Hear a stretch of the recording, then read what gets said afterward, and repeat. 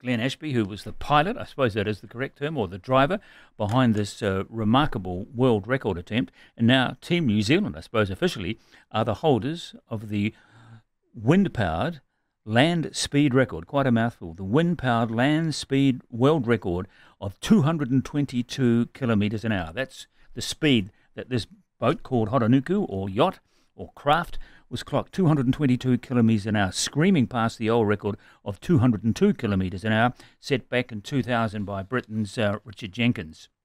The venue, as I said, was in South Australia at Lake Gairdner, 158 kilometre long salt lake and 17 kilometres wide, 6.5 hours by car from Adelaide. So it's literally out back of Australia, out there by no man's land, or in the middle of no man's land. Anyway, Glenn Ashby joins me now. Congratulations, first of all, Glenn.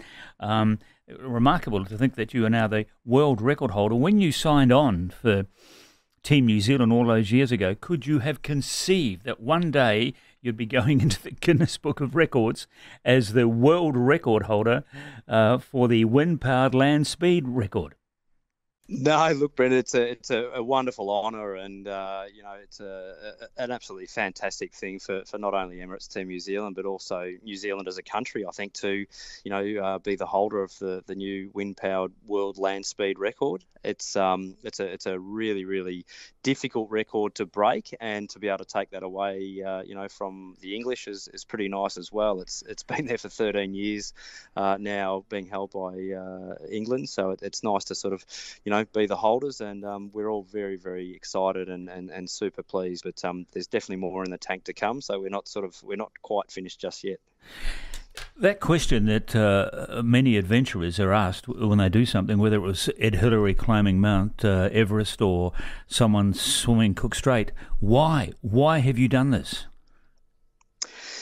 Yeah, look, it's been a real childhood dream of mine, Brendan, for a very long time. Since I was about 7 years old, I've always sort of wondered, how fast can you go with a wind-powered craft? And after building sort of small land yachts and billy carts with mum's bed sheets and using poles out of dad's shed and making bigger and better ones over the years, it's sort of, you actually go quite quick when you get pushed along with the breeze, or sucked along with the breeze, as it is in our case, as you build bigger and more exciting crafts. And over the years of obviously sailing and growing up, sailing catamarans and sort of high performance boats, you keep pushing the boundaries and you just get going quicker and quicker. And comes a point in your life where you go, well, how fast can you go? And I've just been extremely fortunate to have such a great group of people around me at Emirates Team New Zealand that share the same passion of performance and development, technology and innovation. And that's really one of the huge strengths of the team. And about 6 months before the last America's Cup, I actually flagged the idea with a few of the designers and engineers and my boss, Grant Dalton, about the idea of possibly taking it on as a project sort of post hopefully winning the America's Cup, which we did. And so we did a feasibility study and managed to organise some external funding, bringing that into the team, which actually basically green lit the project for us and allowed us to retain, our fantastic employees and boat builders, and actually bring new people into the team to sort of help take this project on, along with the hydrogen chase boat that was built as well. And what it's done is really allowed us to, get out of our comfort zone, if you like, push some boundaries which have never been pushed before, and sort of think outside the square. And I think taking on these projects is really special, and I think a great strength of the team, and again another feather in the hat of what is one of the world's most successful sporting teams. Yes, I guess a lot of people will be wondering why an America's Cup yachting syndicate would deploy what I suspect is a considerable amount of time, money and personnel in a wind land speed record. But you're telling me there is a lot of practical benefits for the development and design aspects of an America's Cup yachting undertaking that can come from an exercise like this. Absolutely correct. And the chase boat, the hydrogen-powered chase boat, is another, fantastic example of showcasing, technology, engineering, and innovation, at an extremely high level. When you look at sort of the electronic developments, of motor vehicles, for example, over the years, the ABS, the electronic stability controls, all the safety features and things that come out of vehicles, for example, all come from Formula One, and it's all a trickle down. And exactly what we're doing here by pushing aerodynamics and physics to levels that sort of haven't been done before, and the new learnings that you have, really is a special thing. And the trickle down effects go far and wide, not only throughout the team with the America's Cup, but go wider than that. And it really makes you look outside the square and bring new information and new technologies into what is a very, very competitive game in the America's Cup. So all the teams are looking for anything they can possibly do, partnering with Formula One teams, for example, to try and get an edge over their opponents. And I think what we're doing is exactly that. We're pushing as hard as we can to have an edge over our opponents with whatever we can do. So tell me about the run itself in Horonuku, the name of this craft that reached this remarkable speed of 222 kilometres. How long did it take in terms of distance from when you put your foot down until when you stopped? Yeah, look, it's a great question. We used about 7 kilometres to actually build up to speed, and it takes me around about 2.5 kilometres to actually slow back down again after I've gone through the fastest point of the course. So it's a pretty wild ride. It's very, very bumpy and noisy. It's definitely built for speed, not for comfort, the craft, but that's exactly what it's designed to do. And it's performing absolutely beautifully. And it was very, very comfortable, pushing to the speed we got to. And I think we've certainly got a huge amount more in the tank to go if we get the right breeze conditions and also the right salt conditions. Did you have any anxious moments at all during the run? There was plenty of anxious moments, but it was quite puffy and really, really shifty. So I definitely had my work cut out for me, way more than I've ever had previously in any of our test runs. It was sort of doing those extra speeds, and the fact that we had quite a puffy, shifty day with anything between sort of 9 knots and 27 knots of wind. We're doing 200 kilometres an hour across the ground at basically 90 degrees, and you're going through puffs and lulls extremely quickly, and the wing itself can't retrim itself instantly, and I certainly can't steer the craft instantly, and you can't see with the wind coming across the water like you can do when you're sailing on the ocean or the water. So you're very much in a sort of reactionary and very slightly anticipatory phase, but you can anticipate a lot when you're sailing on the water because you can see what's coming. But in the craft, being so low with the surface just purely white, you're literally just having to react at what's coming at you and do the best you possibly can to keep the craft tracking where it needs to go and not capsizing. So what's the most vulnerable aspect of an exercise like this? You just mentioned capsizing and that turbulent wind, crosswind, and the bumpy nature of the surface. Capsizing, is that always a possibility?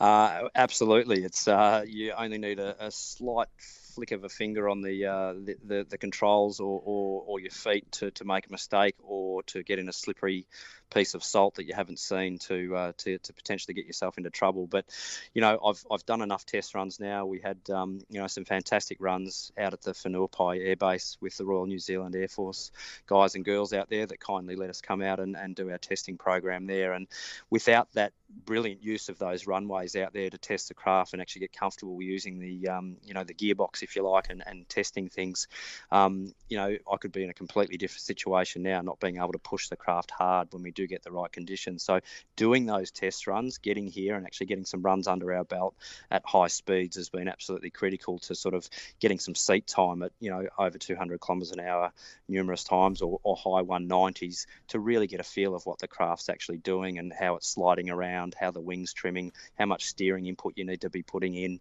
and actually feeling through the seat of your pants what the craft's actually wanting to do. So definitely a lot of learnings, but we've kept slowly ratcheting up, and I think the next time we get out here we're hoping for a lot more wind, and I'm really hoping I can push the craft to levels that are possibly unthought of.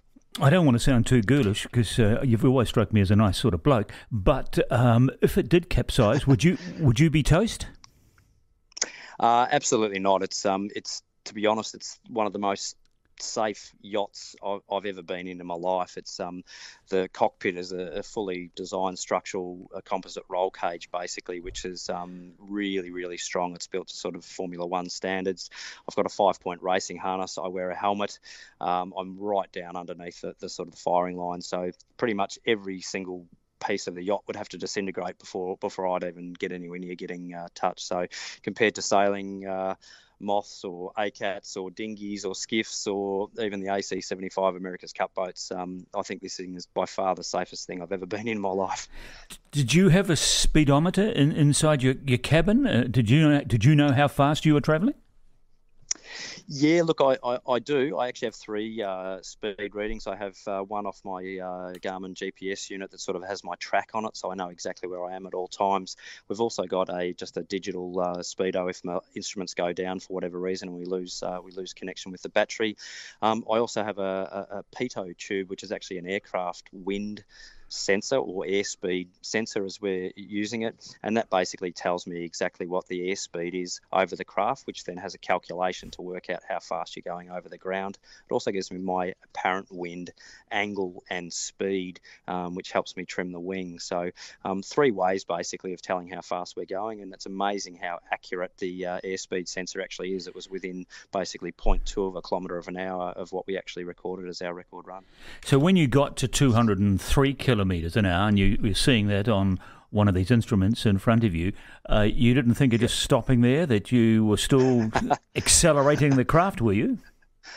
100%. Yeah, no, we went through 203, and that was a lovely feeling. And, when you see the speedo just kept climbing over 210, 215, up to 220, and then eventually tapping out at 222.43, look, just an amazing feeling, and just a feeling of relief and a huge monkey off your back for not only myself but for the whole team, and certainly for the land speed team here at the lake that have put so much effort into preparing the craft and basically being with me the whole journey. It's been really wonderful.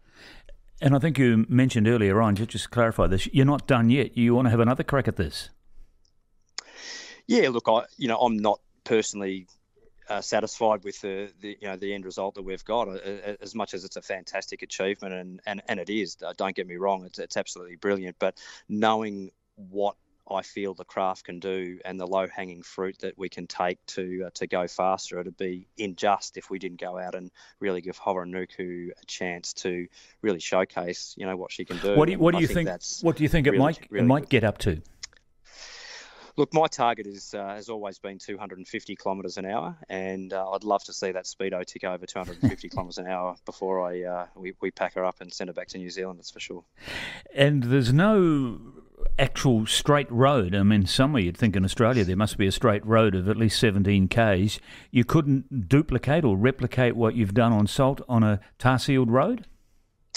Look, you could definitely replicate it, but it's unfortunately against the rules to use anything but a natural surface for this speed record. So we have to use, really Lake Gairdner. It's the perfect location for us. It's the only lake big enough really in the world to actually give us the surface that we're after. It's got very, very good salt, as it's very natural, and it's 160 million years old, the lake itself. So it's a very, very ancient spiritual place out here, which is providing us a perfect runway and track. So all we need basically is the right wind and the salt to be in reasonable shape, and I think we'll raise the bar to a place where hopefully in my lifetime and the rest of the team's lifetime we won't have to worry about it getting broken again.